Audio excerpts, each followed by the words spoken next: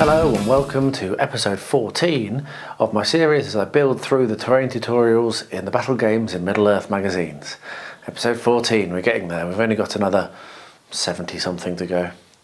If you're not yet a subscriber and you enjoy this video, please don't forget to subscribe, and if you click the bell, if you ding the bell, you can select all there and then YouTube will tell you whenever one of my videos goes live. This week is a continuation of the previous episode in a sense. Last time we looked at river sections and I had great fun. It was a really enjoyable build. This week we're going to be looking at bridges, and I have all sorts of ideas of what I'm going to do for my slightly different build, not necessarily more advanced. In addition, I have, not to hand, I did have it to hand, I don't now, I have the section that I started last time round using Luke's modelling compound for the banks, and I'm going to get that finished as part of this just so you can see it and also so that it's included in my river length. It didn't work quite as well as I wanted to because I think I've got a bad batch. It didn't dry very quick, so I just left it and didn't bother completing it, so it's basically at the stage just after the mix has been put on. So anyway, that's enough rambling for the intro. I will now get the camera pointed down and we'll have a look at the terrain tutorial and get started. So, making bridges. The lands of Middle-earth are crisscrossed with great rivers that separate regions and kingdoms. In this pack, we show you how to make bridges to span your rivers, providing important strategic crossing points for your models. Bridges come in a variety of types and styles, from sturdy stone dwarven bridges to elegant ornate elvish ones. In this pack we demonstrate how to make a simple wooden crossing that would not look out of place in the Shire, Rohan or the wilds of Middle-earth. The bridge will look great as part of the river from last pack's modelling workshop and is constructed applying many of the same techniques. Using only basic materials from your growing collection, there we are, you will find that making bridges is simple and effective. So as I said, what we're going to do is we are going to follow basically the same construction techniques we did last time, and I'm going to make this bridge. I'm going to probably skip a fair number of the processes that I filmed for the last one, so actually making the river base, etc. I'm going to get that to a stage, and then I'll come back once I've got that to a stage. But to clarify, what you need is the either 5mm hardboard foam card or thick mounting board. I'm going to do this on cardboard again. Corrugated packing card, plaster filler, modelling sand, gravel and flock, stones and pebbles, PVA glue, a modelling or coping saw, a sharp modelling knife, black, blue, white, brown, yellow and green acrylic paints, a balsa wood sheet, lollipop sticks and sandpaper. Now there are some alternatives to lollipop sticks. You can use tongue depressors, which is what I will be using because I have packs of them. But yeah, that's the materials. So what I'll do is I am going to do step 1, which is basically from last week. So I'll read it out, I'll just get it done and I'll come back when I've got it to a state. The base is made from hardboard or cardboard in almost exactly the same way as the base for the ford in the last pack. Mark out a base section the same width as your river sections. Now I still have my little template that I made, so these are the widths of the banks, this is the width of the water so it can join up, and increase the width of the section in the middle so that it is slightly wider than the ford's base. So we're going to make it quite wide, so it's going to be quite a kind of like overly kind of set of shape. Once you've cut out the basic shape, sand down the rough edges with sandpaper. Then build up the banks by sticking corrugated card along the long edges with PVA glue, and maybe build up the centre a little higher is what it's saying. So leave the card banks to dry thoroughly and then fill them in with plaster filler, which is what I'll do in the same way as the last pack. In addition, however, you will need to fill the gaps in the second level of card. Try to create a smooth gradient between the two layers, disguising the join. When the filler is still wet, add a few details such as stones, gravel and bristle reeds, which I will do this time. I didn't last time, but I will do this time. I'm not going to do reeds. I might do reeds, don't know. So yeah, so I'll come back when I've finished doing step 1. As part of the advanced build, and possibly the only thing of the different build that I do, I have a huge idea which sadly this week has been absolutely insane, and I'm probably not going to get time, which is a real pain in the backside, but never mind, that's what it is. What I'd like to do is do some river sections, basically the same as what I did last week. I'll also do a river, and I'll do a few other ideas, so tributaries and what have you, but I'm going to do it in 20mm. So here I have one of my little 20mm. This is actually a German German senior leader for chain of command. So I'm going to do these at a smaller scale, and I'm going to show how I'm going to go about making them in roughly the same way as I did for the last week, but it's going to be basically taking into account all the mistakes I made and the learning that I've done. So for the base, I have my Pedigree Chum boxes, which I really like. They're thin, as you can see, but it's good solid card. What I'm going to do is I'm going to make out my template. That is something which I'll do the same. So I'm going to make out the template now for the standard river width. And the standard river width is basically going to be the whole of the board is basically going to be like this. So the whole of each section is going to be about this this size, which is, if you're interested, that is 19 centimeters. So I might make it a bit shorter, but that's going to be the width. So I might do it slightly shorter. So I'm going to do that, and then what I'll do is I will bring you along whenever I do something that's different, that shows off some learning that I did last video, and we can basically do something that, while I was very pleased with the ones last week, I did learn a lot, and I'd like to do these slightly better. So I'll be back shortly to show you what I've got. I've been trucking away working on this, and just thought, you know what, I'll actually do a short segment to show you some of the ways I'm doing it slightly differently. So I'm in the middle of making a curve section, which is here, and what you can see at the end is that what I'm not doing what I did last time on the previous build, where I'm putting the entire bank on. What I'm actually doing is just putting in each end point where it joins, because that will make it much more flexible for me in the middle, and also it just makes it quicker and easier and less painful for me when I'm doing curves and having to work out how that actually looks. So what I'm doing is I'm making these little sections 1 centimeter by 1 centimeter. I'm using the same card as I'm using for the entire build. So I'll mark a 1 centimeter deep line. Tell you what, let's quickly zoom that in a little bit more so that you can see a little bit better what I'm doing. Okay, so I've done that 1 centimeter deep. What I'll now do is come along with my ruler and mark off 1 centimeter squares where they will be. There we are. Then take my safety ruler and cut down the long length, like so.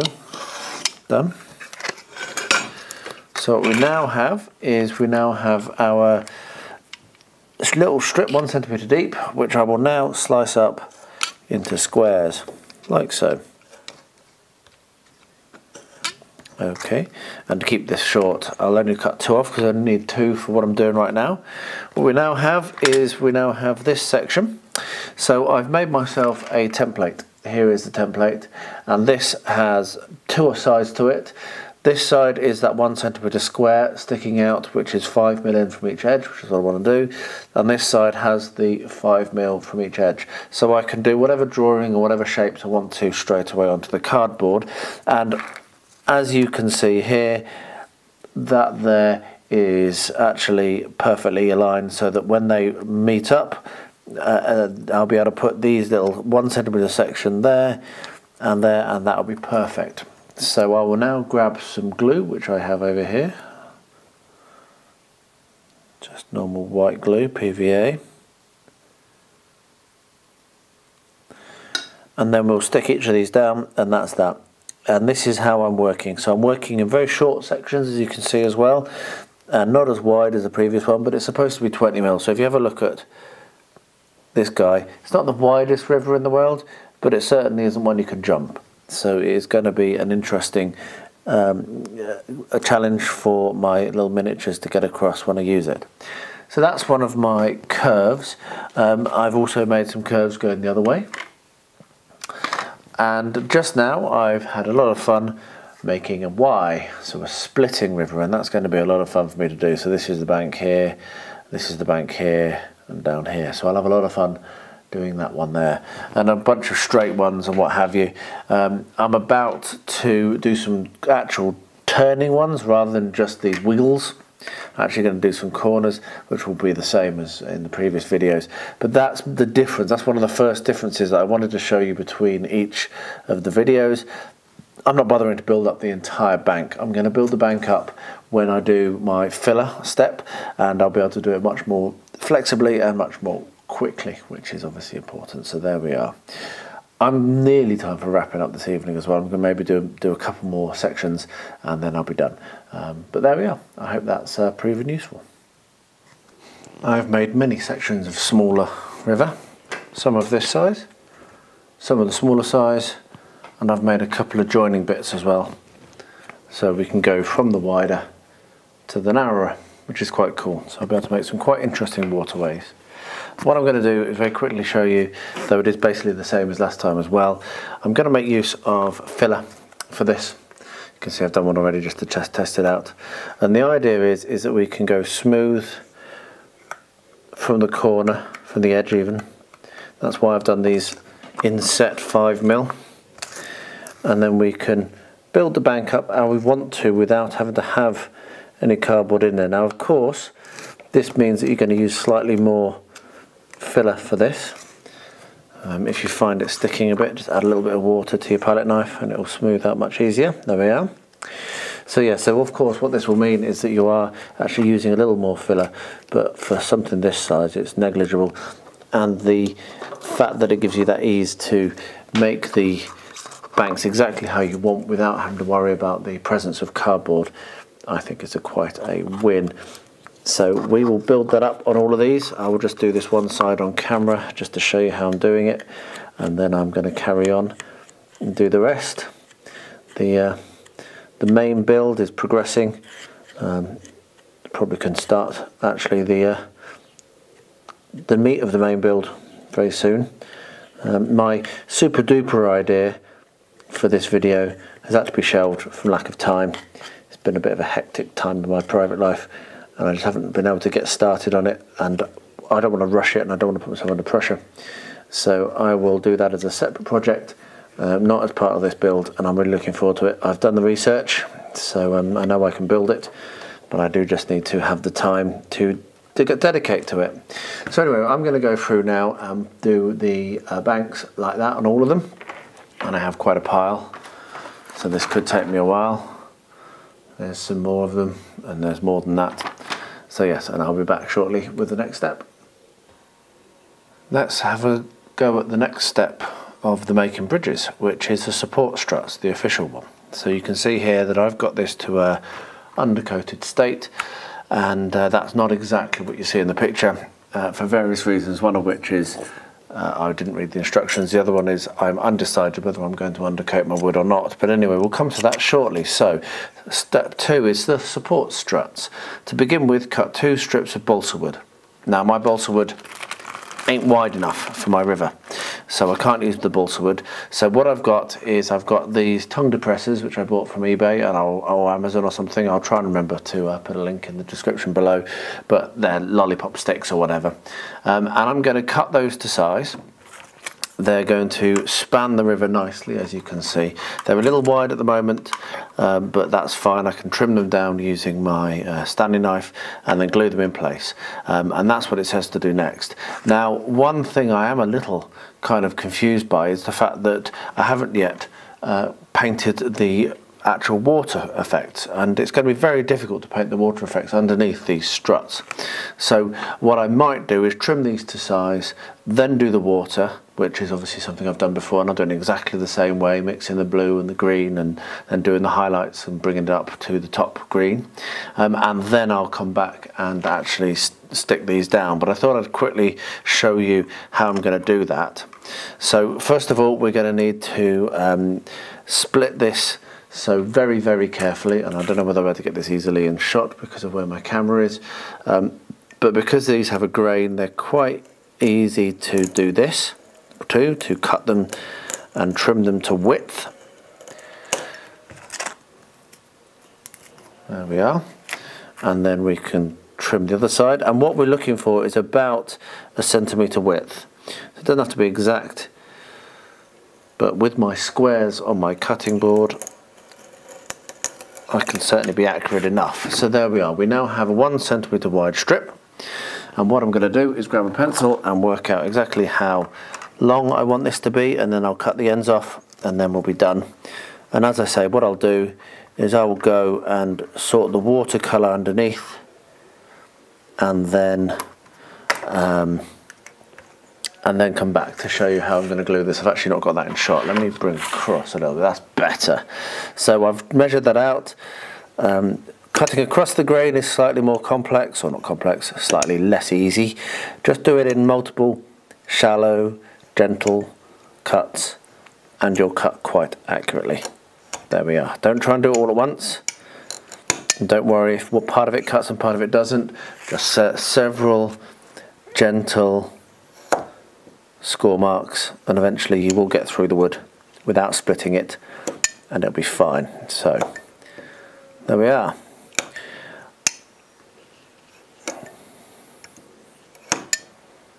Okay, so that's the one side. So I'm going to do the same with the other side now. So again, we will split it carefully,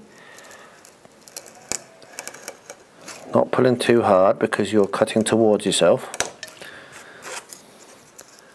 There we are, let's split that. And then to get the width, I've got that roughly here on my squares, so I can again very carefully draw down towards me in a roughly straight line. There we are. And then we will mark across again. And what it says is that it wants to be about 5 centimeters apart. So I'll grab my short ruler, and that will be about right. So let's cut one end off. Again, you do this just very gently. You're not looking at doing it in one turn.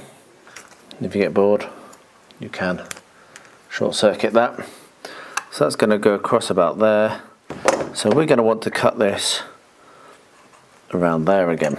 So there we are, that's that. I will now do the watercolours on these, and also on the Luke's APS one that I'm doing, which has also got to the same stage. And I'll show you what that looks like. But yeah, it doesn't look much different to any of the others, to be honest. Much for muchness.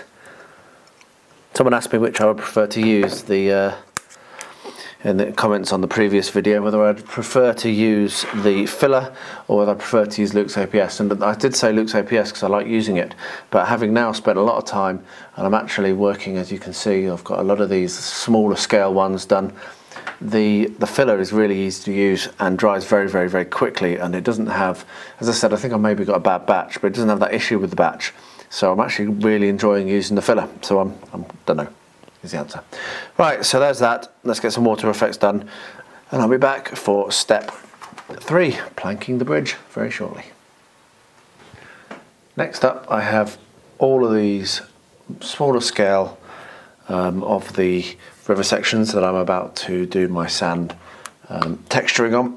So I thought I'd bring you along just for the first one, and then I'll get the rest done off camera because it's going to be very much of muchness. Now the way that I'm doing this is very similar to how I did on the original ones. So we're going to paint neat PVA over the banks and down just to the very edge of the banks, so not all the way across, because I want these to look like relatively deep rivers. If it was going to be a shallow river, and maybe I'll do 1 or 2 shallow sections as well, then what you'd do is you would actually have it so that you had sand and gravel visible across the entirety of the river section. But certainly on this one, I'm not gonna bother with that. I'm just going to do the fine sand and stick it down over the banks. So there we are. You can see I'm also picking up some green paint, which is on my palette. So behind me here I have 2 buckets.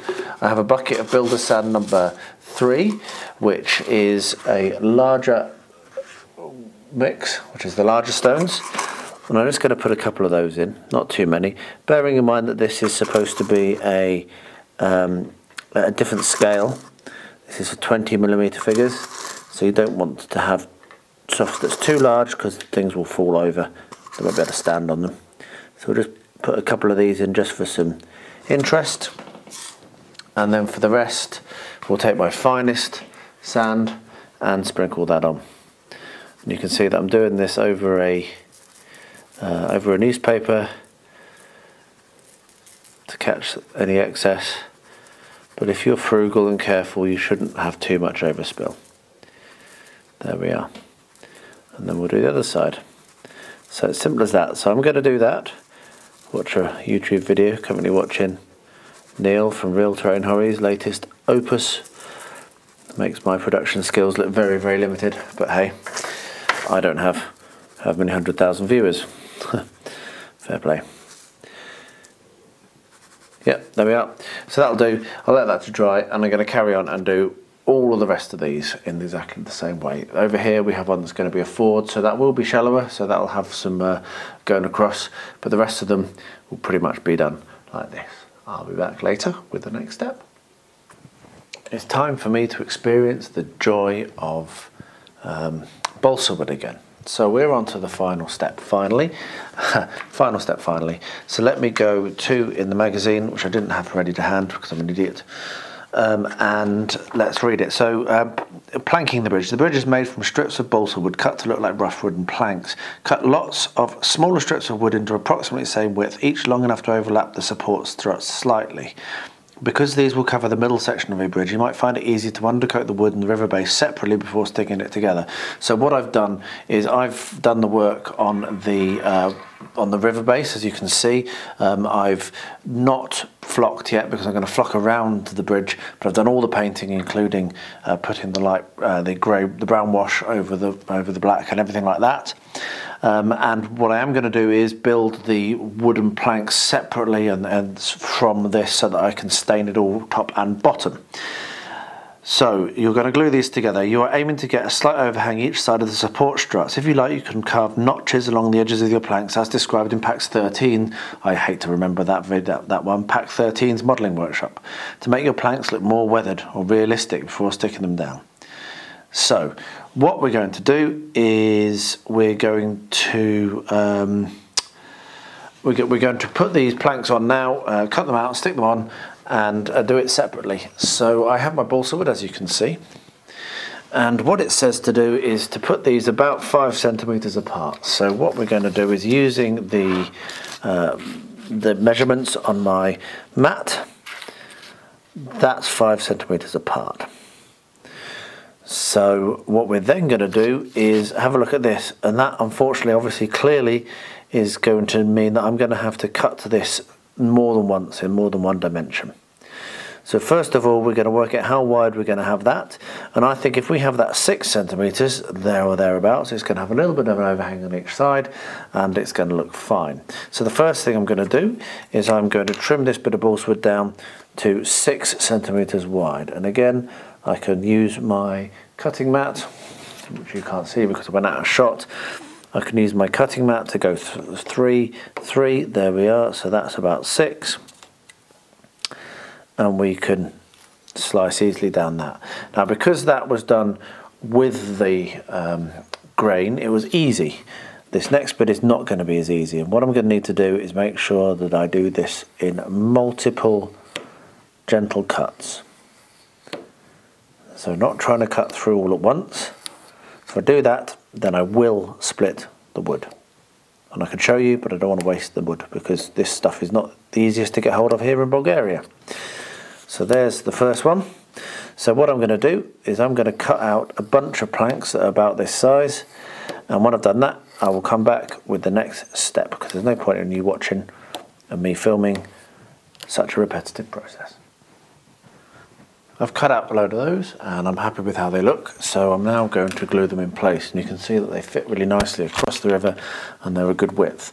So we're going to use PVA for this, nothing advanced, nothing special. Drop that onto my broken nail plate. I'm going to have to pick up a new plate tomorrow. Got it on my shopping list along with a few other bits and pieces. And what we'll do is we'll simply come along and dab the PVA on the bottom of the cross piece. Drop it because I'm clumsy and I'm tired, and I am tired.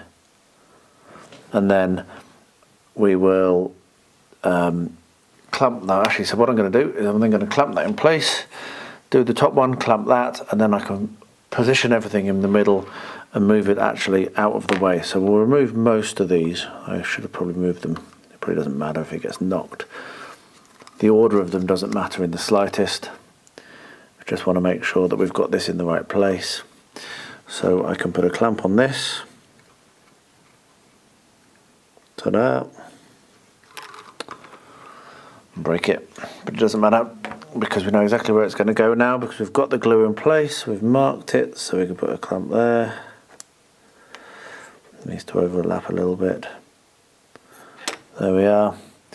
And now I can, oh, I'm not in shot, apologies, and now I can continue building that by doing the same technique, dropping them in, and what I'll actually do is clamp the other end as well, and then we should be good to go. I'll do this off camera because it's all going to be the same. So we'll put a clamp on there, hold it in place, one more clamp, and then we'll have a nice, easy to use, easy to make bridge without too much faffing around and struggling with it on there. So there we are. Let's fill those gaps in. And we're done. You can tell I'm tired, because when I'm tired, I don't know about you guys and girls, but when you're tired, do you get dramatically clumsy and drop everything? Because I do, and you're seeing that there. How many times I've dropped things in that one clip? More times than I would drop things normally in an entire day. But there we are. No harm, no foul. Let's drop them in. And then we'll leave it to dry, and then I'll be back for my staining stage. Now the instructions tell you to paint it black and then put brown on it and blah, blah, blah, blah. I don't do that. Most of the time I follow the instructions for this part of the build quite closely, but that is just the wrong advice, and the reason why it's the wrong advice is it's harder, and I'm lazy. I like easy. And what's easier if you're staining wood than using real wood stain? So that's what I do. So I'll stain it with real wood stain, but I'm going to leave that to dry now overnight, because it really is the end of my evening, I think, pretty much. And I'll be back to complete that, which is nearly done, complete this official part of the build tomorrow. And then I will be starting the more advanced part of the build, or the alternative way of doing bridges, which I'm very excited about because I've got lots of ideas. I think I'm going to do at least 2 different types of bridge, maybe more. Not going to do the big build like I've mentioned earlier. That's kind of gone by the wayside with time and energy, but the research I've done on it won't go to waste. It will appear on the channel at some point, and I will be sure to highlight when that does happen. But yeah, let's leave that to dry, and I'll see you again in your time very shortly, but in my time tomorrow. This is now dried nicely, so what I can do is start to stain it now. In the instructions, as I've said already, it says to undercoat it black and then dry brush it with brown. I just don't like doing that, and I'm not going to do that for this, but if you want to, you can. It will look okay.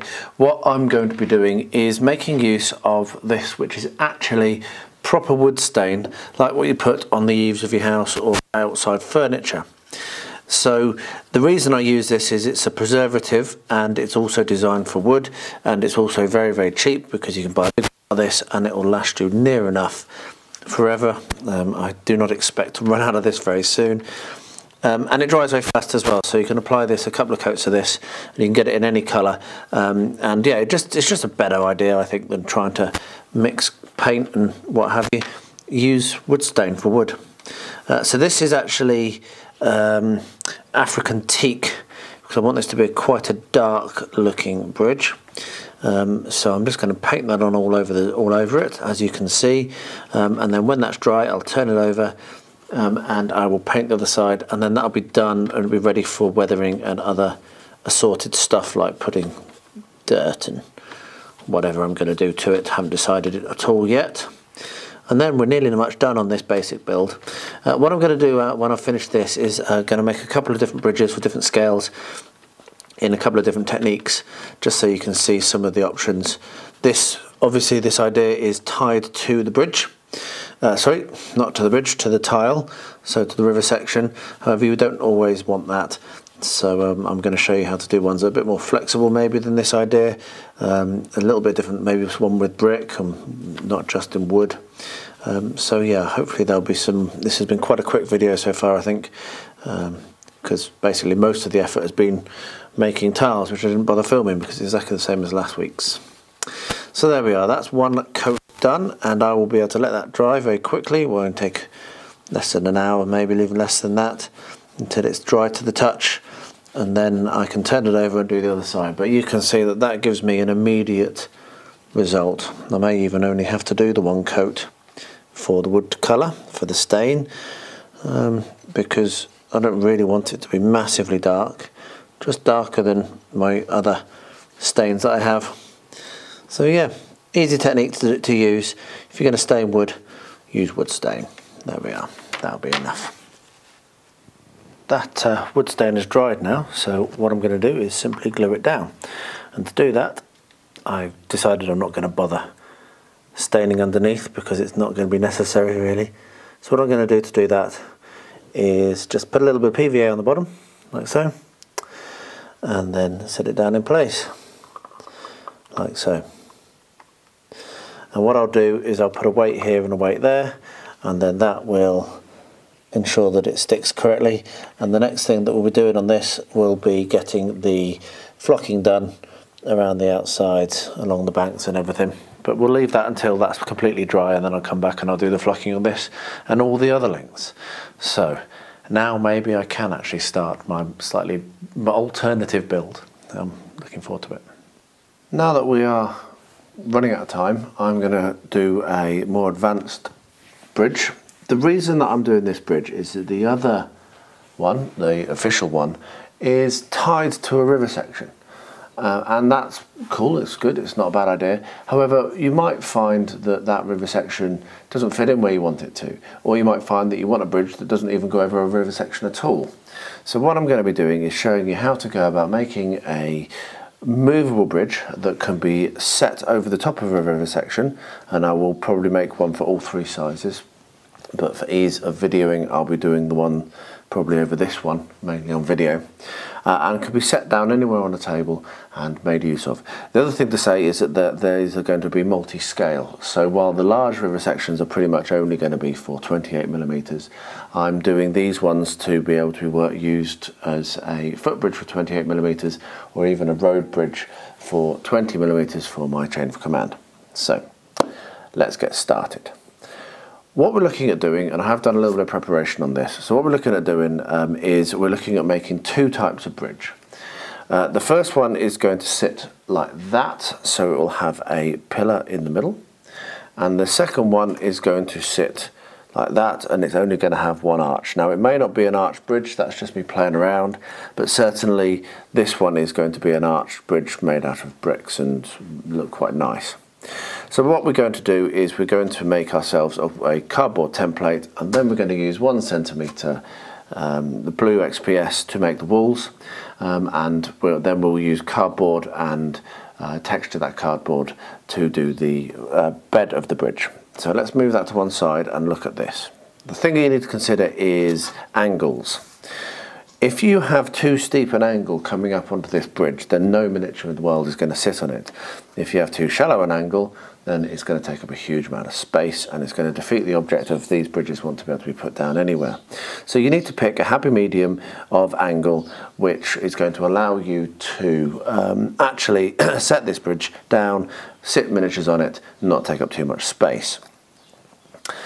With a little bit of playing around, what I've worked out is I think, and bear in mind how big this is going to be, I think we need to come from about 7cm away from the inside of the arch to get it up above high enough, maybe a little bit less than that, so that we can actually have a bed going over the arches, and you can actually reach the height. It may be a little bit less than that, but it's near enough that. So to work that out, and the way that I'm doing that is I'm visually putting the ruler at an angle that I know roughly is going to be okay for a miniature,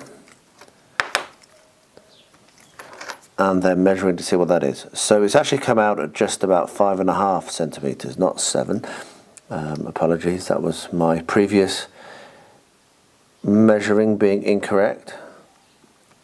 So what we're going to do is we're going to mark that there, and then on the other side we're also going to come across and we're going to say that we're too close. No, we're not. We're going to mark that there. We're very nearly too close to the edge of this, but that's going to be fine. So we will now, using this template, mark onto our second template. And again, doing it in two templates means that I can do any type of bridge I want. So if I want to do a bridge around a corner or whatever, I have the correct distances for the river sections. So we now have a mark there, which is where that one's going to go to, and we have a mark there. Now we don't want this outer wall to go down to a point. We want it to be about 1 centimetre high. However, the bed is going to go up from a point, so that's what's happening there. So we'll draw 1 centimetre up there and 1 centimetre up there.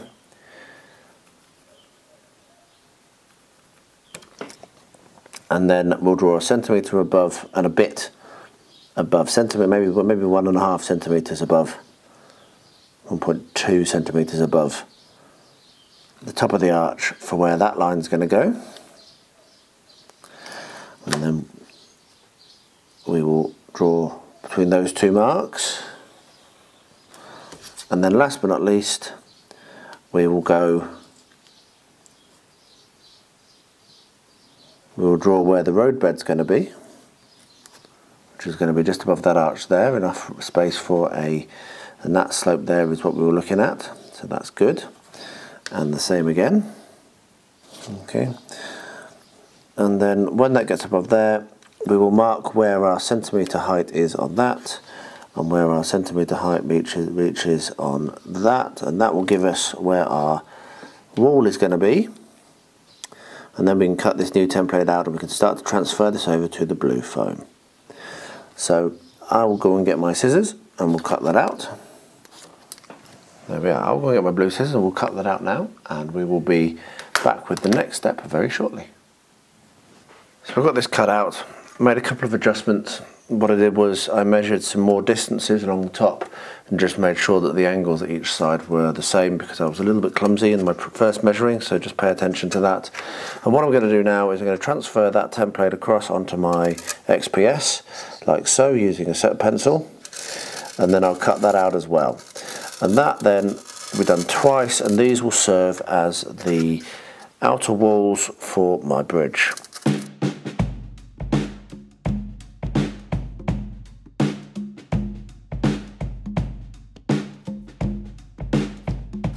So we now have two shapes, and the good thing is that we know that there are a number of sharp edges, or near enough sharp edges, that we need. So what we can do is we can get the safety ruler out and we can use that to do these cuts. So let's get a longer length on my Stanley knife and slice down there carefully.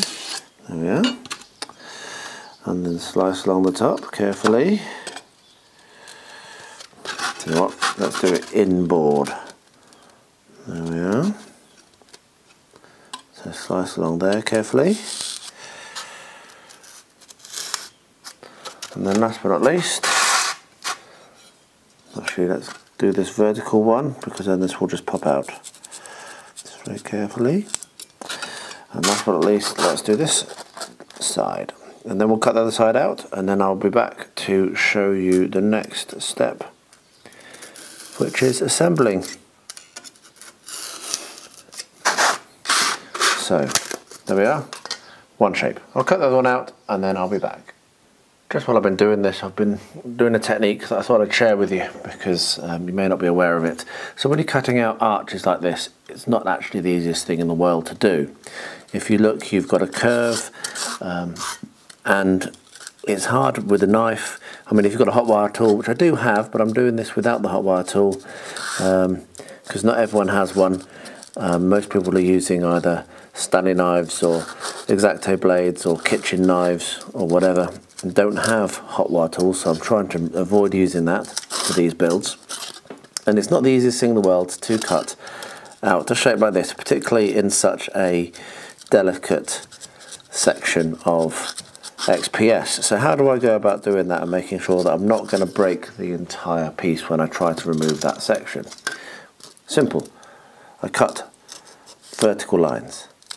So I split this up into sections like so,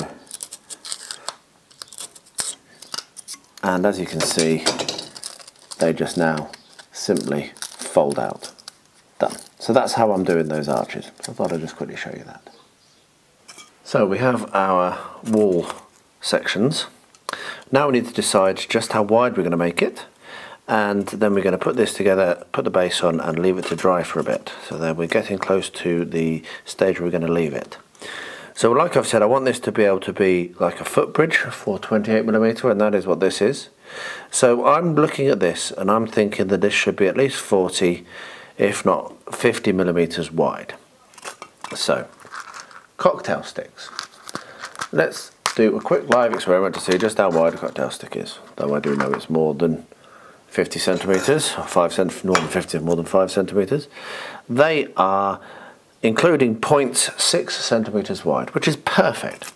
We have a centimetre and a centimetre, and that means that if we push this in and through where we want to, with no point showing, push it through the other one where we want it to be with no point showing, we're going to end up with a 5 centimetre walkway, which is perfect for our little necromancer here who wants to get over the water. Can necromancers cross water? What is it that can't cross water? Anyway, so what we're going to do is we're going to use a few of these cocktail sticks, and I'm going to get some white glue. So I'll gather that because I've sat down without getting that ready. But we'll get some white glue and we will white glue in these cocktail sticks, and I'll put one quite low down here, following the line that we're going to have where the path is going to come up along this edge. And we'll put a couple across here. I've got loads of cocktail sticks, and that will then be what we'll sit our actual road bed on. So yeah, so I'm going to grab some PVA and then we'll get started on that process. I have a new plate. I bought a new plate. So if you remember, we drew the line of where the road is going to go on this bit of cardboard here, on this template here. So what that's going to allow us to do is roughly position it, and what I might actually do is get my little pin vise, which I have right over here, and actually use the template to point out or to indicate where my cocktail sticks are going to want to go through. So if I drill holes along this line, who knew cardboard was so hard to drill through? There we are. Then what we can do is we can put that in place, and we can just indicate with the tip of the cocktail stick where we want to have that going through, and then we can come back and very carefully, using a rotating motion, and do that, otherwise you'll end up breaking your blue foam. We can make the hole through. It's going to take our cocktail stick. So I'm going to go do that now. I'm not going to do it all on camera. I'm going to put the mark the points where I want to have the river, the road section going, and then transfer that over via the stencil onto these bridge sections, and then I'll be back. Okay, so we have the two templates now done with the holes all around on both sides. Just be careful that you don't reverse the templates, so make sure that you actually do get them matching up. So what we're going to do is we're going to take our cocktail stick, we're going to put some white glue on it like so. I'm going to push it through the hole. That will put white glue inside the hole, hopefully. Push that through like so, and then push that into the opposing hole like so until you feel the end, and then that is the correct width. And sorry if you can hear the puppies outside and Rosie. It's a lovely day and there's some sunshine being captured outside, which shortly, as soon as I finish doing this, I'm going to go and join in on. So we're going to do the other end the same, push it through until you can't feel the point, and then a little bit more PVA may be needed there like so, and then push that in. And that there is what our bridge is going to look like. So I'm now going to do that for the next 7 cocktail sticks, and then I will leave that to dry, and I'll be back with the next step to show you putting on the actual bed of the road. This is now dried and is looking very nice. It's really quite solid actually, even though it's not finished. That's a good sign that this is going to be a successful technique to use. So what we're going to do is we're coming along and we've got ourselves some corrugated card. Now this corrugated card corrugates in this direction along the length of the bridge, and that's quite important. What I'm doing there is I have marked out and measured the width of the bridge, so where the foot bit is going to be. And what I'm now going to do is get my safety ruler. I'm going to cut that width in a straight line and a little longer than I need. The reason for that is we're then going to bend that over the top of the bridge and glue it in place.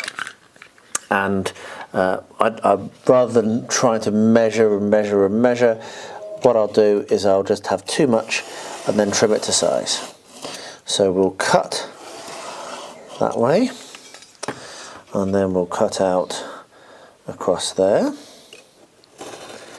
So we have a strip even of corrugated card. Now we'll take our bridge and we'll be able to slot that in place, as you can see, like so. A little bit leaning inwards there potentially, but that's fine. So we can slot that in place. Let me just get that done. Now that we've got that length correct, after a little bit of playing around and one failed take at the end of the last cut, what I'm going to do is I'm actually going to cut this into 3 strips, because otherwise it's not going to work very well at all. So we're going to mark on here where the edge of that support is, and then cut across there, and then I'll come back in and I'll slot that in and mark where that is and cut across there, and then do the 3rd piece again. So we'll take that out. We now have a nice line that we can cut, so we'll get the safety ruler again and we'll cut down that line. There we are, nice and easy. So that now will slot in nicely, push down a bit, there we are, we'll slot in nicely there. Perfect. And we will be able to either we can put masking tape if you really want to be, or even sellotape, or just wood glue. The next thing we're going to do is come along and measure our next section, which is going to go to that side. So we'll line across there, cut that,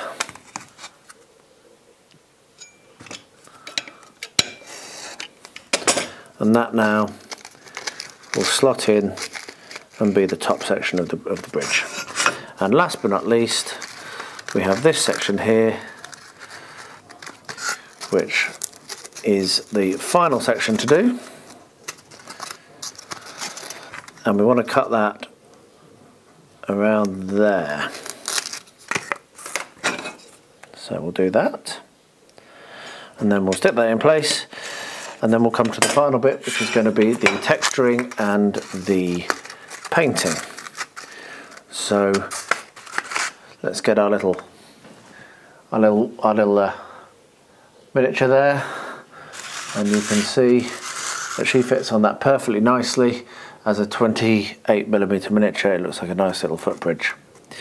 So yeah, let's get that glued together. A bit of tape underneath, I think, will be the best thing to do there to hold that all in place, keep it secure. A bit of tape down the middle and some glue. So I'll get that together and bring you back onto camera when I'm about to start gluing. So I've grabbed some masking tape. I've got my glue going onto my plate here. Don't need too much. So what we'll do is we will run our glue, as you can see, onto the wood stick, onto the cocktail stick and the cardboard, just like so. And when that dries, that will give a good solid join there. Bearing in mind, of course, this is not the only thing which is going to hold this bridge together when it's finally done. We have the texturing to do, and that will also provide some structural integrity. bit too much there. My glue is very, very liquid right now. It's getting quite warm here, entering the summer. It's going to bring its own challenges for hobbying. There we are. So we're going to press that in place and leave that now to dry. And I will come along with the tape once that's dried to add it just as a reinforcing step, because right now that's looking fine. So I'm going to leave that, and I'll come back to that a bit later on. The next style of bridge is a much simpler one, and is much more flexible, and it can provide the basis for a lot of different styles, and maybe I'll do show you some of that idea when I come to it. So what I've done is I have a bunch of coffee stirrers which I've just cut up to, again, 5 centimetre width. And what we're going to do is we're going to glue each of these down to this strip of cardboard, like so. So we're going to glue it down to a cardboard, and that's it. You'll be able to then, when it's glued securely, you'll be able to bend at each of the joints between the slats if you wish, and shape it to whatever shape you want to fit over whatever undulation or whatever support you decide to come up with. It can be even just sit flat, completely flat if you want to, and if you want to make it flat, then you can reinforce with more coffee stirrers going underneath or across the top, just to make it a little bit more secure. But I'm going to do this at the most basic. This is the quickest and easiest way to make yourself a bridge which is going to be flexible and can be used anywhere on your tabletop. So I wasn't arranging those randomly and madly just while I was talking. What I'm looking to do is to see roughly how much cardboard do I need, and that is roughly how much cardboard I need. So what I'm going to do is I'm going to cut it just a little bit wider than I've got there, and 5 centimetres obviously, like that. So I will get myself my 90 degrees, which seems to have fallen down. There it is. And we will draw a line 90 degrees up from there, like so.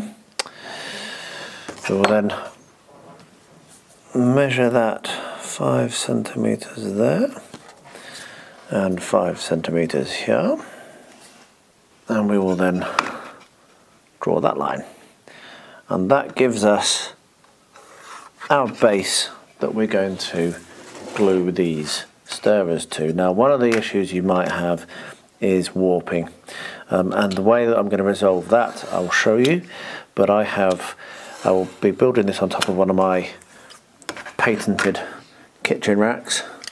I've just actually ordered some more of them. They're so useful.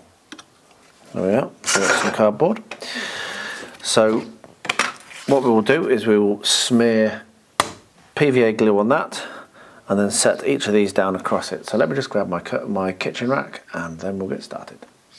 Okay, so we have the kitchen rack, and what we're going to do is put our PVA over the top of that. And as I say, I will also show you at the end of this how I'm going to make sure that we don't suffer from warping.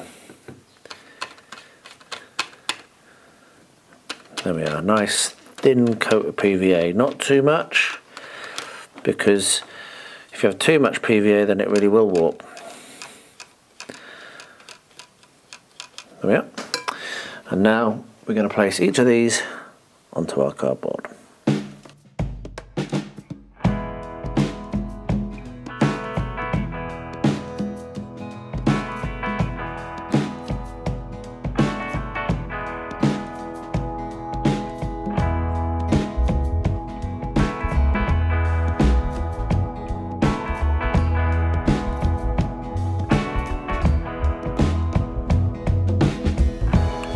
There we are, that was fiddly as hell, but it's done, and you can see that it's already warping.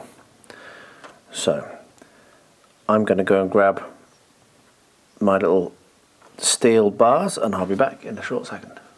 This is what I use for flattening it down, something like this. These are strips of metal which you use for joining two other pieces of wood, and they're pretty heavy. They're a good weight. And what you can do is you can lay one on each edge, like that, and that will keep it nice and flat. It will hold them in place, make sure it all glues nicely, and it will prevent warping, which you don't want. So I'm going to let that to dry, and then I'll be back for painting and finishing off. That's a second style of bridge done. while the other bridges are drying and I'm deciding whether I'm going to do a third style or not, I might do. I need to get started on this anyway, so what I'm going to do is I'm going to flock next to all of my river sections again that I've made. So there are these two large ones. This one I'm doing now, I'm just doing on camera because this is actually the one that's done with the Luke's APS modelling compound, and it has turned out okay. It just takes a very long time to dry, so maybe I just need to be a bit more patient with that because I really like the results. So I'll flock this with 3 different colours as per usual of my flocks, which are in the 3 buckets that you can just about see in shot now, and I will then let them to dry and I'll carry on and do every single one. I've got quite a lot of flocking to get done to finish off all of the sections. I've got all the little ones that I've made so that I can use them for chain of command, as well as these bigger ones for 28mm. So yeah, we'll chuck our glue on and then scatter our flock. So I'll just get this other side with the glue painted. There we are, so we've covered that with a good covering of the terrain paint, which is my mix actually. This time I am using the mix. And then I'll come along and I'll do the 3 colours, so the kind of mid-range. Again, I haven't got enough of my very, very dark. I need to mix some more up. The very dark flock that I make myself, I need to make some more. But we'll just come along, take a pinch, scatter it over. It's a pretty simple technique.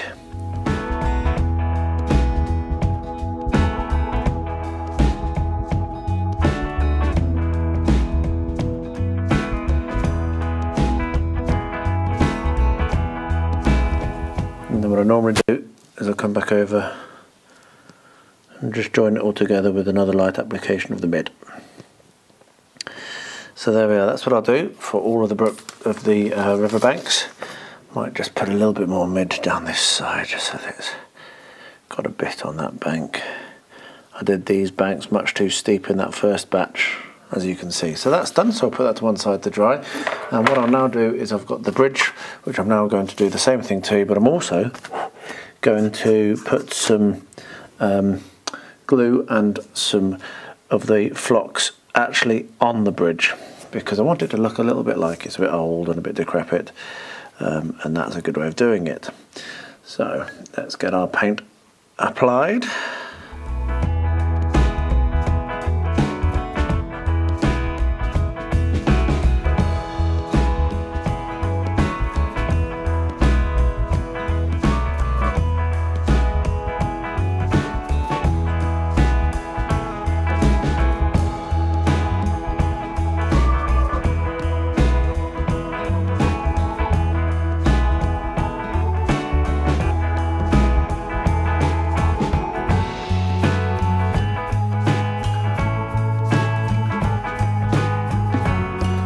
There we are. So what I'll do now is I'll finish off that and I'll carry on doing the little ones and everything. I'll get them all flocked and I'll be back. This is probably the final process on this, so I'll be back when all this is done, and maybe I'll be doing another bridge as well, but I haven't decided yet, so we shall see. This bridge is now dried and is looking pretty good actually. I'm very, very, very pleased with it. There's a couple more things to do on it, however, before we can call it done. This very, very super simple bridge is dry and it is warping as you would have expected. So what I might do actually is stick that onto something just to make it a little more solid. Maybe a thin piece of XPS or something, or maybe I might put some rigidity to it. But what you can see is the point I was making when I said about it is you can bend that to any shape you want to, and then you can put it in place. So it's a really simple and easy way to get a basic bridge, which you could then put onto some piles or put onto a base or leave flat with some support, which is what I'll probably do, and I'll show you when I do that, and I will paint that up. But that basically can sit over any gap or whatever, and it looks really nice. So that's that. So back to this. What we're going to do now is we're going to use my Green Stuff World cobblestone rollers. Now I have the 15mm one here because, as I said, this is going to be used for both 15 and 28, and it will just make it look like it's got very small cobbles for the 28mm, but it will be fitting in correctly for the 15. So what we're going to do is we're going to roll this out, and we're going to use the cobblestone roller to get a nice cobblestone effect going over the top. So I'll pop some music on, and if there's anything for me to interject I will, but otherwise you'll just be able to watch this at fast speed.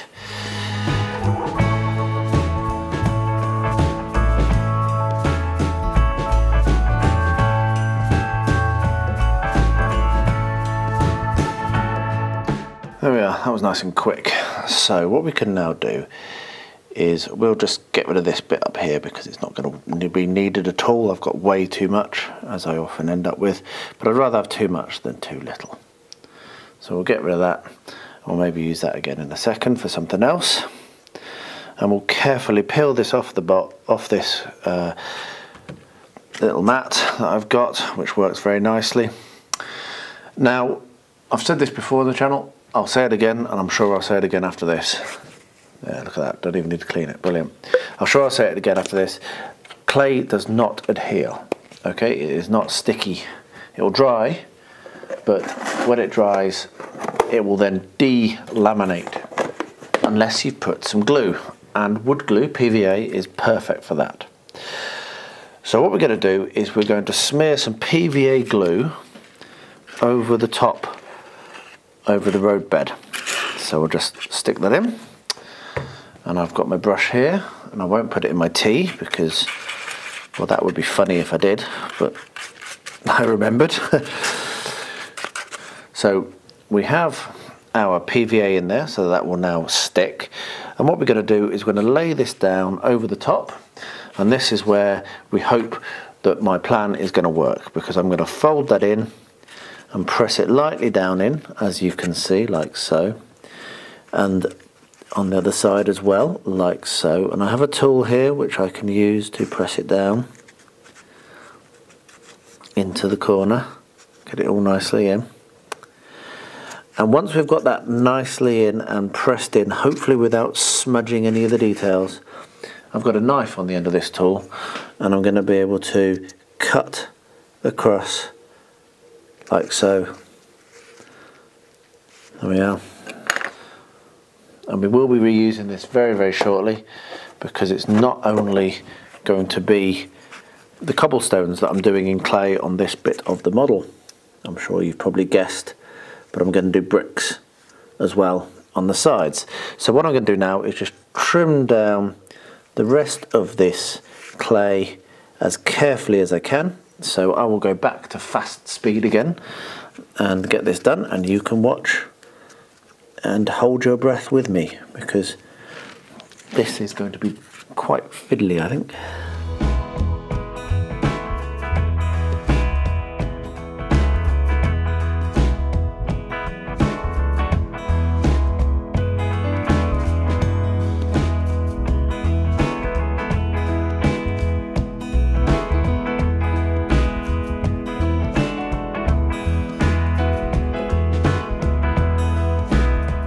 Not sure how much of that you caught because of my arms and hands getting in the way. So let me just quickly rotate the camera a bit and zoom in, and you can see what that looks like. So there we are. That is going to look wonderful. I'm really, really pleased with how that came out, and actually was a lot easier than I feared it might be. So I'm going to pop that clay there in my box. I have a sealed box that I keep my clay in. It says Ruska Salata, which is a favourite salad of ours here. So it's a Russian salad. I'm going to let that to dry, and I will be back to finish off once it's gone off a little bit. Maybe it will be tomorrow morning, and I'll come back to do the next stage, which is going to be bricks on the wall and on the sides. Maybe. I might change my mind. I change my mind a lot. The final thing that I really need to do is fill in under here, which is going to be done with card or paper, but I'll definitely do that tomorrow once this has dried. So there we are. There we have a lovely looking roadbed ready for me to paint and detail. I had every intention of coming back to this last night and finishing off the doing the walls, but that just didn't happen for various reasons, one of which I was working quite late on the vlog, and it just got too late. So what I'm going to do now is, this has dried nicely, you can see it's going to be a very nice little texture. What I'm going to do now is I'm going to roll out the spare that I had from yesterday. I'm going to use my 15mm Dutch bricks roller, and I'm going to put the bricks all over the walls and the top and just onto the inside as well. So I'll get that done. I'm not sure I'm going to run the camera for it because it's basically the same thing as you saw in the previous clip where I put the cobbles down, but yeah, I'll bring you back at the end when I've finished. Well, that was anything but simple. I've managed to get the sides on and I'm quite pleased with how they look. There's a little bit of roughness there, but I tried to put the top on, first of all using the bricks, didn't like it. Then I came along with a different roller and didn't like that either. So I took all of the clay off the top, and what I'm going to do, simply enough, is I'm going to get cardboard and I'm going to glue cardboard on top, like so, as a capstone. And that is how I'm going to do it. So I'm going to come along. I've got lots of these that just need trimming down, a couple of mil. And I'll just make sure there's plenty of PVA on the top there. And I will glue these capstones on. And that will then finish off the top of the wall. So I'll get that done. I thought this would only take me a few minutes, and it's taken me far longer than I expected. However, that's sometimes how things go. So yeah, we shall glue these capstones on like that, and then I'll let that dry, and then I'll be painting it later. Doing this Sunday morning, and yes, I am slightly behind in my aim. I should have been a lot further along than this on this build. This week has been busy, but then what week of mine isn't busy, so it's not really an excuse. Should be used to it by now. There we are. So I'll weight those down as well so they don't curl once it's dried. So yeah, let's get the other side done. A bit of PVA across the top.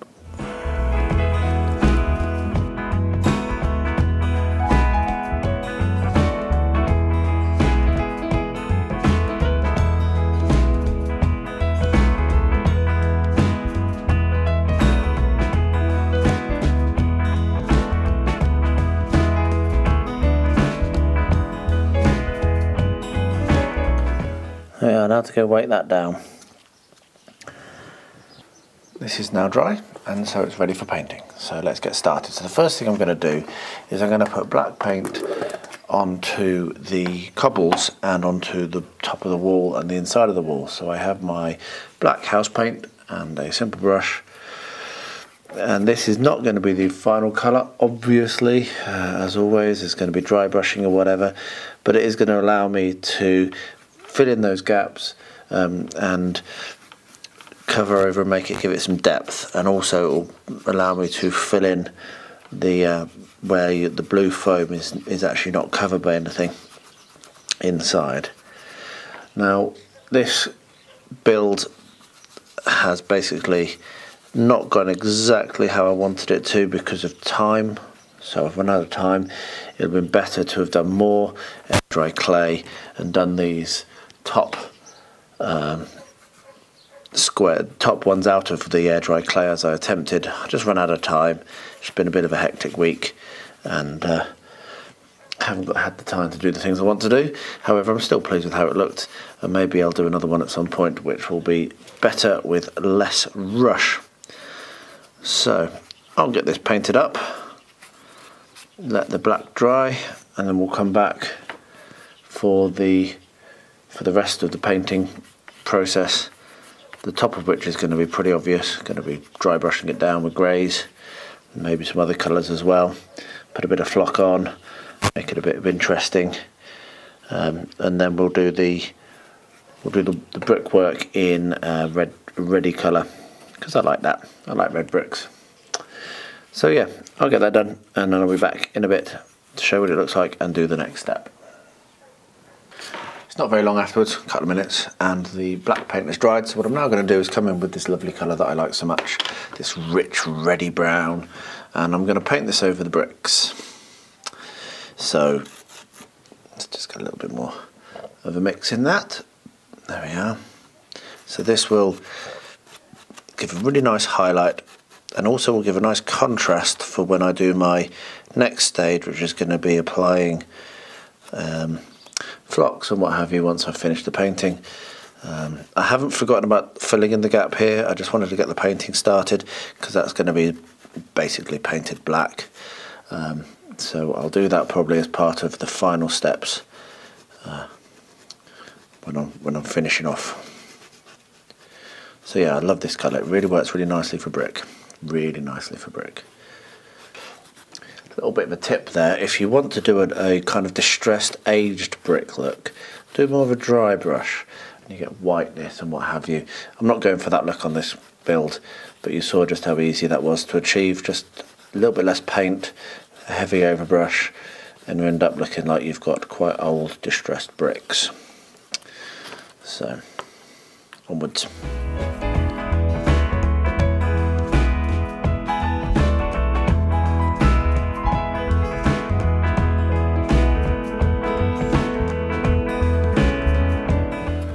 So there we are, that's that red colour on, so I'll let that to dry and then maybe come back and do another coat, but I think that should be sufficient for me then to come along and finish off with another dry brush over the top. So yes, that's looking very good.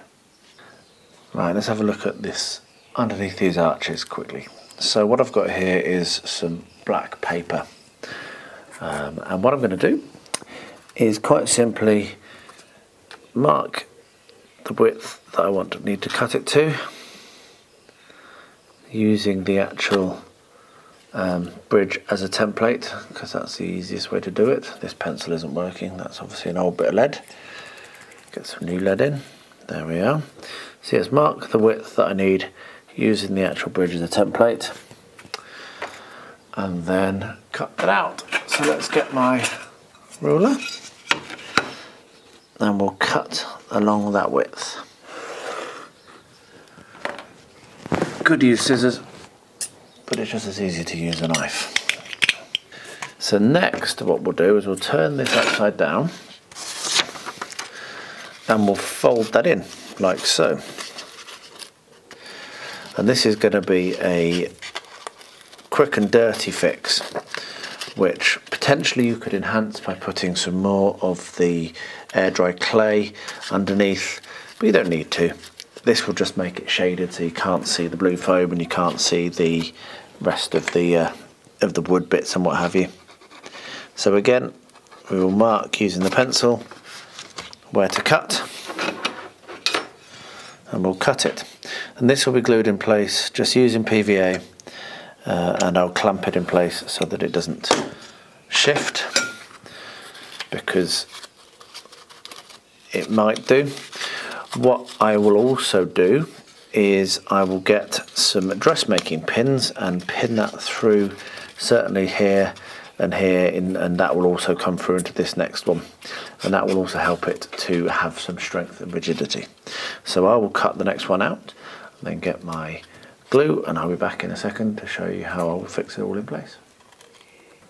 Okay, so I'm back with my PVA on my plate and my dressmaker's pins, and what we're going to do is we're going to put the PVA in the arch like so. Obviously, I bet you guessed that was what was coming. So I'll put some PVA there and on the other side, and also straight away we'll put some on this next one, because this is going to be fitted in together as one because of the width of the dressmaking pin. We'll probably have to not rely on those for our strength, to be honest. So anyway, we've got that. So now we will fold these in place like so. And like I say, all you're doing here is you're trying to give a shadow so that it's not obvious what the construction's made of, so you're just filling in the gap. So we will take our dressmaker's pin here and push it into the blue foam that way, being very careful that it goes in flat and doesn't poke out the top or the bottom. There we are, so that's held that one in place. And then we'll get another one and we'll put it in over here. Okay, so that's that.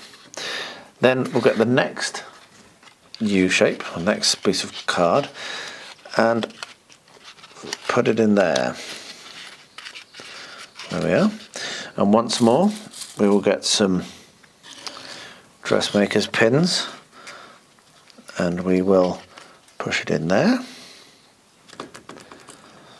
and in there. And that will hold those ends in place at the very least.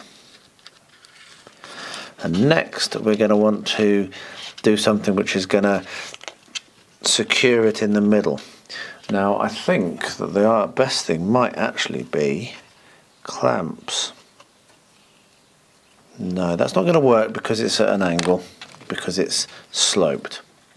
But that might just actually stick itself. So what I'll do is I'm just going to put some dressmaking pins in to hold it in place, but they'll be pulled out later. So these aren't permanent. These ones will stay in all the time, maybe. But these ones aren't permanent. They're just to hold it in place while the glue dries. So I'll put one on each side and then we're done. So that's how I'm doing the lining, so that when it's up you've got a black shape rather than it being blue foam. So there we are. The next step is dry brushing. So I have my two greys that I normally use. I have my darker grey and my lighter grey. And what I'm going to do is I'm going to apply those in the way I always do. So I've got my brush here, got a little bit of kitchen roll here, kitchen paper, to enable me to take most of the paint off. And then what we'll do is we will apply that relatively heavily. It's more than a dry brush that I'm looking for here, so I don't want to take quite as much off, because we want to bring out the texture that we've got from these lovely rollers. So I'll get that done very, very carefully, and I'll leave the camera rolling and you can watch as it works, as it develops.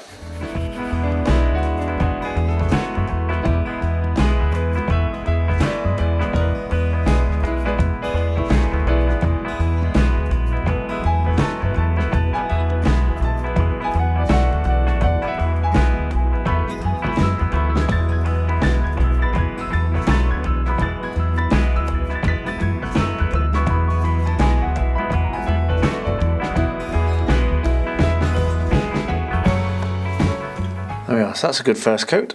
We'll let that dry and I'll come back and do a lighter one in a minute. Next up for the bricks, while that grey layer is drying, and what I'm going to do is I'm going to use Agrat's Earth shade and a wide brush to wash over all of the bricks.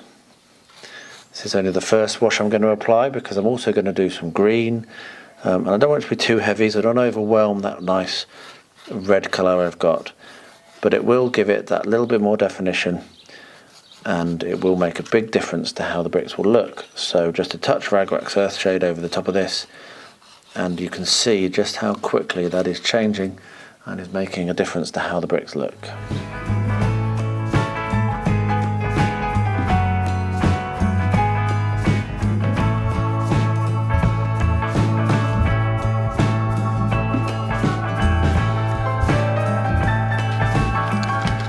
Excellent.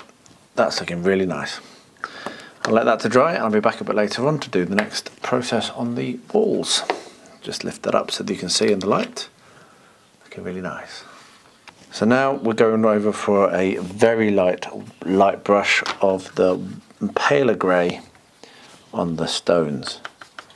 Not all over it, just in places, just to give it a little bit of a worn look, potentially doing more stripy lines so that it looks more like dust maybe than actually part of the road surface. I do have weathering powders, but I'm not going to use them on this model because I want this to be using more basic techniques, but this is the time when potentially you would be using weathering powders as well. So we're not going to do too much, and then what we'll do is, as well with this lighter, is we'll just catch the edge of these the stones on top of the wall, because they will would be catching the sunlight, and so doing that is making them look a little bit more realistic. Just a little bit of on the edge, like so.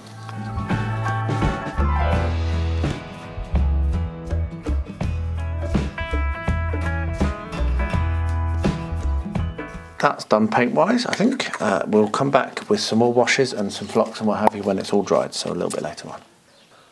I woke up this morning, not a blue soul, but what I did, thinking, you know what, I cut some corners with this card. I wasn't happy with how it looked when I did it. It probably was quite obvious while I was filming that I was feeling a little bit uncertain about it, and I've come to take the pins out and you can see that, yeah, this is just not going to work. And I'd woken up this morning thinking, again, still not a blue song, thinking about how I was going to make this a lot better. And I'm going to do the original plan because the air dry clay does actually dry very quickly. And I think that that's actually going to work quite nicely, and it's not going to take, and it's not going to delay me very much. Now I really truly wish that I'd done this last night. So the lesson here is, do it right first time. Don't cut corners, because now there is a chance that I won't have time and it will be half done for the video, which I need to finish today and edit today because it needs to go out tomorrow to fit in with my schedule. However, I think I'll get it done. I think it'll be fine. So what we're going to do is we're going to remove the cardboard, which just didn't work, and not everything always works.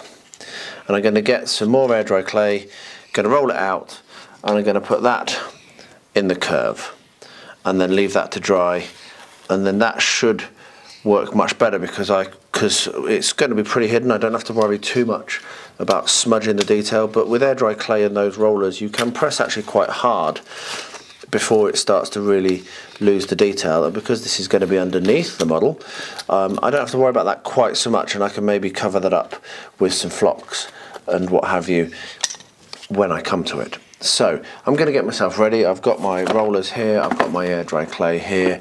I just need to cut some out and get my get the rolling board and what have you, and then I will show you what it looks like when I'm starting to actually put it into place. So there's no point in showing me rolling it again because you've seen that several times. So I'll be back very shortly to show you that step, and then we will leave that to dry and hopefully it will be done before the photo shoot. Fingers crossed. Roll it out one length of air dry clay using my 15mm Dutch bricks template. What I'm now going to do is get my PVA again, because PVA is what you want here, and run that bead there down over the arch, or underneath the arch as it were, rather. And then we'll spread that around with the brush. If I had one to hand, which I don't, so I'll spread it around my finger, which is bad practice, don't do that. But it'll be fine. Just make sure that you take the PVA off your fingers before you touch anything it can stick to. There we are. So PVA is in there, so what I'm going to do is just one of these arches, and then I'll do the other one off camera because it'll be basically the same. I'm going to need to re-roll my clay, and what we'll do is we'll drop it down on top like that and then press it in like so, so that it follows the contours. And if you find it dipping, you can lift it up and hold it in place like that. There we are. So that's that. And as you can see, there's some small smudging going on, but it's okay. I will be able to, if I really wanted to, I could easily cover that up using a flock or something like that. So if I zoom that in, you'll see that that is nicely shaped now. So what we then do is we then get a tool to actually trim the clay. So I'll just grab that. Okay, I've grabbed a tool to trim the clay, easy for me to say. And what we'll do here is we will cut this across here like so.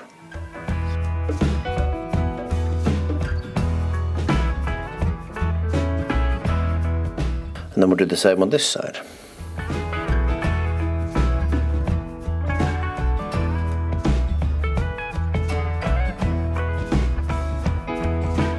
And now we can finally position this in and trim down this side. And what I may find myself having to do is actually sand down very carefully once this is dry later on today, so that it sits flat. But other than that, I think that is going to work very, very much better than the card, and it is worth the small amount of extra effort. Actually, indeed, I think it's easier to have done this and I think I was silly not to do it first time, because that is going to look so much better when it's finished than a bit of horrible old card. And as it happens, I don't have to repress my re-roll my clay, because I've got enough there to do the next arch. So I'll get that done off camera, because it'll be the same process. We'll put some glue in, we'll put it in place, we'll cut it to shape, then we'll fit it, and then I'm going to leave that to dry, and then I'll paint it, and then it will be done. Here's hoping it dries. It should do. It's going to be about 30 odd degrees today, so I think it will probably dry even by lunchtime, so I'll probably check it then. But yeah, cool, very pleased, happy that I woke up thinking that, so I wasn't too distraught when my paper tore as I was trying to remove it. Excellent. Just got back from town, had a really nice lunch, and this is now totally dry and ready for painting, which is brilliant, and it is so much better. I mean, just goes to show, don't cut corners, do the right thing, do what you actually want, and if it takes a bit longer than you have, then don't worry about that, because you end up with a better result. So what I'm going to do, I'm going to come back in with the same paint as I did before, and paint all of this brickwork again, and also over the little bit that's kind of like bled over into the front, which is absolutely fine. I don't mind that at all. So we're just going to put that nice reddy brown all over this, and then I'll let that dry, which won't take very long, and I'll come in with the wash in the same way as I did before, just to remind you that that was the Agrax Earth shade that I've put over the top, and then I'll finally be ready for the finishing off. And it's now Monday afternoon, and this is going live Tuesday, so again I've cut myself nice and fine, but hey, I always do, even when I think that something's going to be really easy and get it done on time and early and what have you, I always end up managing to use all the available time. Very rarely I finish one of these early. So yeah, I'll do that, finish the painting. I've also had noticed that I'd missed some of the painting on the ends, which obviously needs touching up a bit, so that's done as well now. So yeah, so I'll finish painting that, and then I will do the wash, and then I'll probably bring you back in for when I'm doing the final detailing a bit later on. Very pleased though, very pleased I did that. Now, late on Monday night, with this video going live Tuesday morning, I'm now coming to the final stages of this build, finally, of the advanced one. And I am also going to put some paint on this just to make it a little nicer. So first of all, what we're going to do is do some green scummy kind of lines using the Vallejo green wash. Let me get that in focus and in shot. There we are. So I'm going to put a fair amount of that onto my dry palette, get a brush and wet that down quite a lot so that it's even thinner than the thin wash is as it comes out of the bottle. And then what I'm going to do is I'm going to do scumminess around the bottom of these here, so where you would have expected it to be a bit green and scummy. This will dry nice and quickly, so I can move on to the next step and hopefully get this done tonight. So also need to photograph this. Didn't expect this build to run quite so tight to time, but then that's how things go sometimes, isn't it? A bit more. Oh, that squirted. That's what.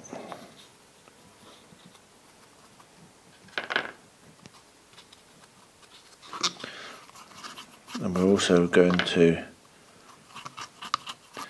just in the underneath, on the off chance that you can see that on the gaming table, it's nice. I'll know it's there and I'll know it's done properly. So we'll do that there, and then we'll come back and scum up this side. There we are. Beautiful. So that is the green wash that has made our river bridge look a little scummy around the base, which is just what we want. So next up we're going to look at some flocks, and we're going to look at sticking on old paintbrush bristles. So I will gather my flocks and what have you together, and I'll be back in a second. So the idea here is we're going to paint some PVA along these edges here and maybe up here as well. And I'm just going to put some old paintbrush bristles, stick them to the side of the bridge, and also I will put some flocks, some green flocks, just to make it look a little bit more like algae and fungi and what have you. But mainly what we're doing here is the old bristles from paintbrushes, which is a classic technique and it works really well. So I happen to have previously prepared for a previous build some paintbrush bristles, and I put a bit of just some masking tape around the base just to hold them together so it's a bit easier for me to cut, because the full length is going to be way too big on this build. It's just going to outsize. So what we'll do is we will take ourselves a little tuft and get our sharp scissors and snip that off and press it in place. Just like that. There we are. No more complex than that. One thing you could do here is actually put a little base. So you could actually put a base here and extend it out slightly, maybe put some rocks around it so it looks like that's where the piles have been driven when they've made the bridge. I decided against that because I want this to be as flexible as possible, and I don't want to be constraining myself really to where I can place the bridge. But you could do that if you want to, and that might actually enable you to do this sort of detailing a little better. So I'm just going to go along now and apply these bristles. I'll put some music on. I'll be back in a second for the next step after this.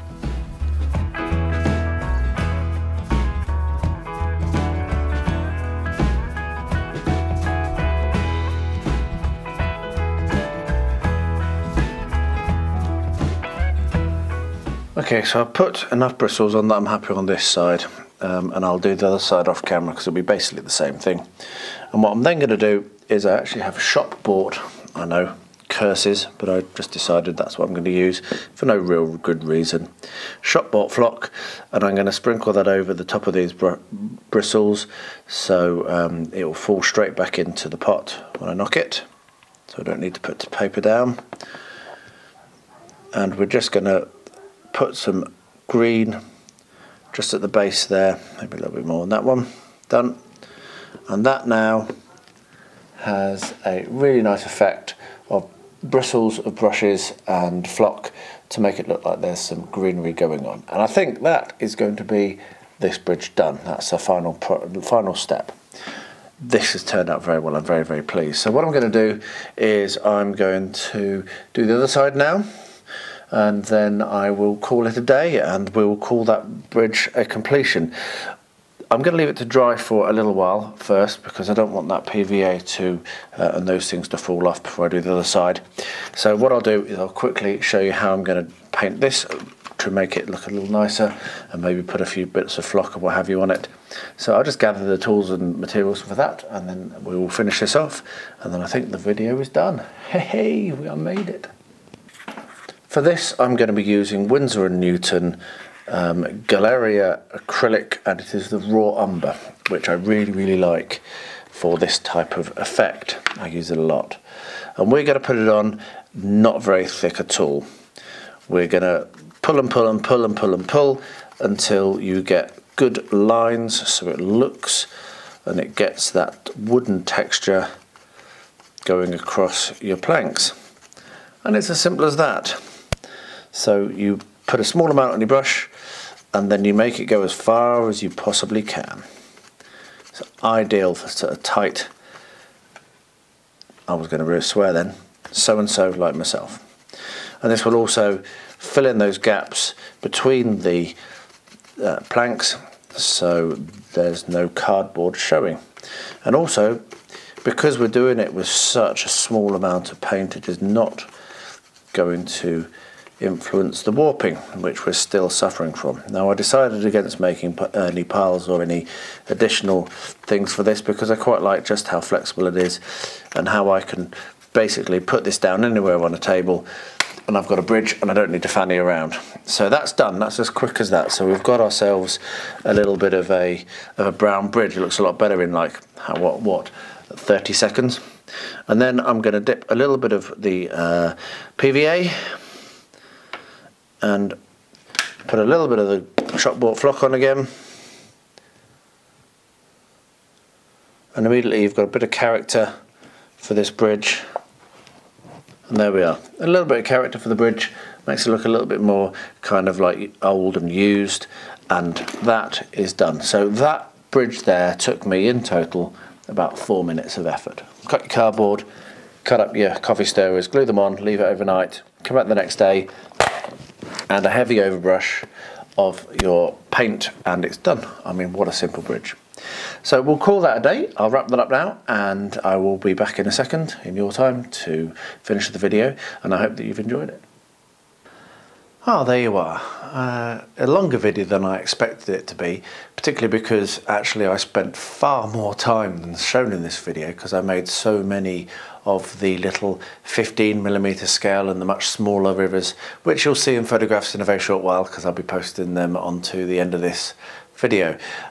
So yeah, it's been a big build. It's taken me a lot longer than I expected, as you can tell as well from the fact that I've only just finished. Literally 2-3 minutes ago I finished doing the final bits on the bridge, but I've really enjoyed it. I'm really pleased, and I tell you what, it's given me a newfound love and potentially an addiction to using those Green Stuff World rollers that has just looked so good.